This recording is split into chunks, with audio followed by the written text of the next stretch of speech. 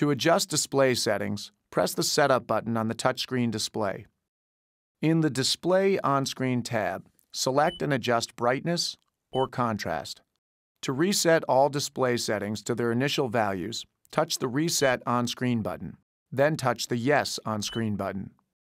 To adjust audio settings, touch the Sound on-screen button to select and adjust bass, treble, side-to-side balance, front-to-rear fade, beep sound on or off, or automatic level control. The 6 preset channels can be used to store 6 AM and 12 FM stations. To set a channel, first select AM, FM1, or FM2. Tune to the desired station. Touch and hold a preset on-screen button. The station is now held in the memory. Repeat this operation for the other stations and bands you want to store. To tune one in the memory, select AM, FM1, or FM2, and then touch the station's preset on-screen button. To automatically scan and temporarily store up to 10 stations with the strongest frequencies in each AM or FM band, touch the Auto Memory on-screen button. Touch the Update List on-screen button to display the frequencies of up to 10 stations on the Auto Memory preset list. Touch the desired frequency.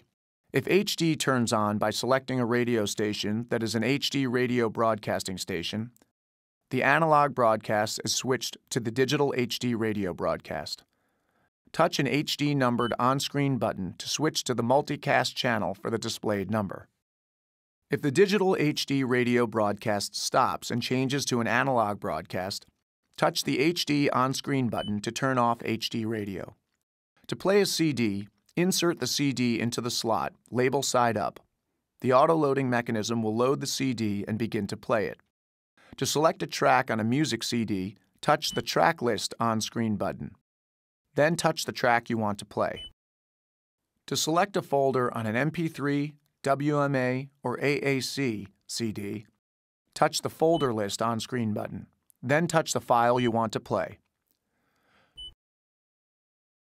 To show the rear-view monitor display, shift the transmission into reverse with the ignition switch on. When the shift lever is moved from the R position to another position, the screen returns to the previous display.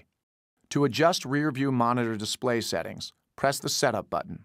Touch the Display on-screen tab to select and adjust brightness, contrast, tint, or color.